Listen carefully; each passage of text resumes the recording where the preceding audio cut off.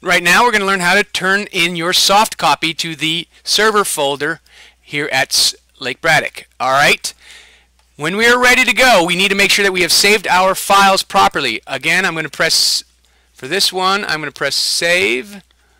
Looks like it's already saved. Why does it say that it has a dialog box here?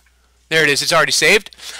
You don't do any of the saving from inside of the program. You don't turn in from inside of the program. The way that you turn things in is you go to your folder, your work folder. So you go back out to Internet Explorer. You look for your folder. Look for the window where your folder is. You're going to right click, or you're going to select these two things. I'm going to select the JPEG or the PNG and my robot file. I'm going to right click on them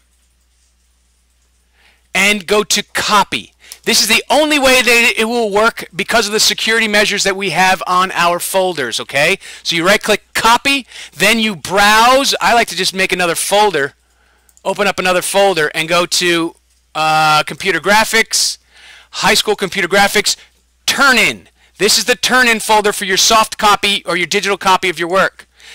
What period are we? Period 2. We have the incorrect folders in here. That's excellent. So I'm going to go to period 5 for now, just so you guys see. Period 5 was another one of our Digital Art 1 classes. Go to robot. This is the folder. I'm going to change your period 2 folder momentarily.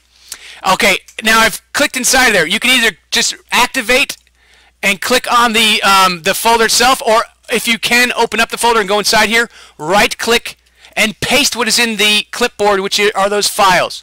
This is the only way that you will be able to turn something in. If you save from inside of the file itself, inside of the program, to that turn-in folder, it will not save. It will save as 0 KB, which means it has no information there. You're not allowed to save from directly inside of any program into the turn-in folder. Is that understood? Good. Okay, this is the only way you're going to turn it in. I expect you to have both the robot AI file with your last name, first initial, and robot, and the JPEG or the PNG. Let's just go with PNG to make it safe, okay? Everybody turns in the PNG image file and your AI file. I will grade it from here. Questions?